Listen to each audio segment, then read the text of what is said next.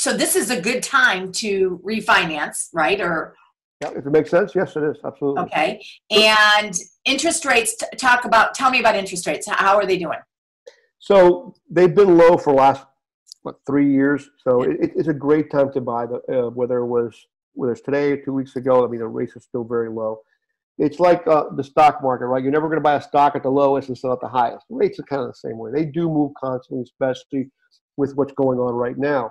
A couple of things happened beyond the coronavirus. I mean, we did have an issue where the oil prices really started the process of bringing the interest rates down when the price of oil really, with the whole issue with Russia and Saudi Arabia, started bringing money back into the U.S. and buying the bond market and bringing that price and yield down.